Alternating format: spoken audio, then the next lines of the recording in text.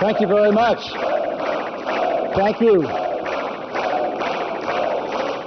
I want to thank Madame Rajavi for her extraordinary speech.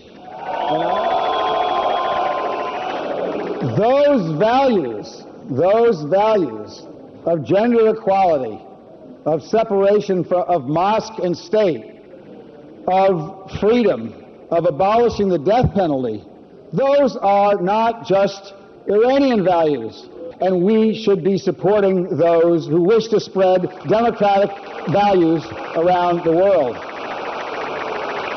Now,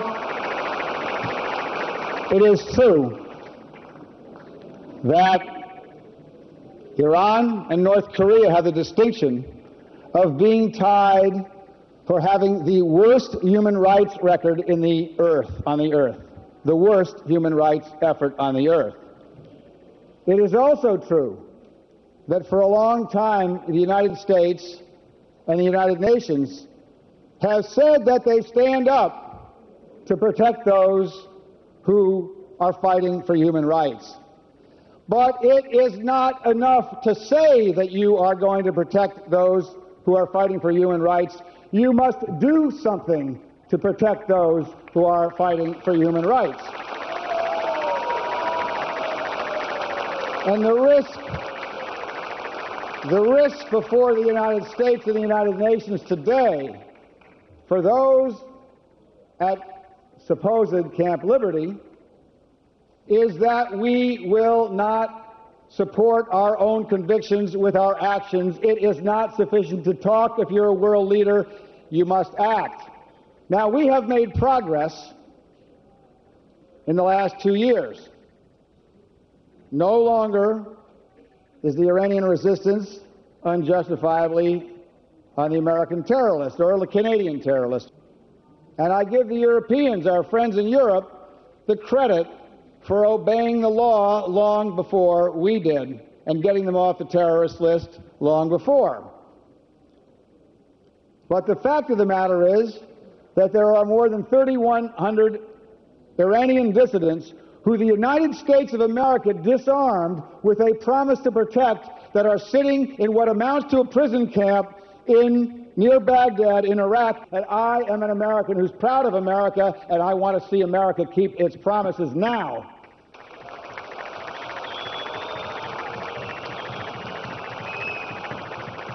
In the question of the United Nations,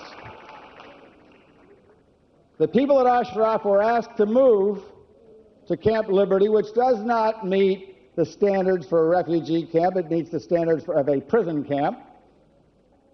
And the United Nations has a problem because the ambassador from the United Nations has an automatic conflict of interest, and we need someone with no conflicts to work hard to diffuse this situation. The United Nations has been too slow, and this time, if the United Nations is too slow, there will be people who pay with their lives. That is not acceptable, and if that happens, I may join those people on the other side of the aisle who believe the United Nations appropriations ought to be cut if they can't do their job.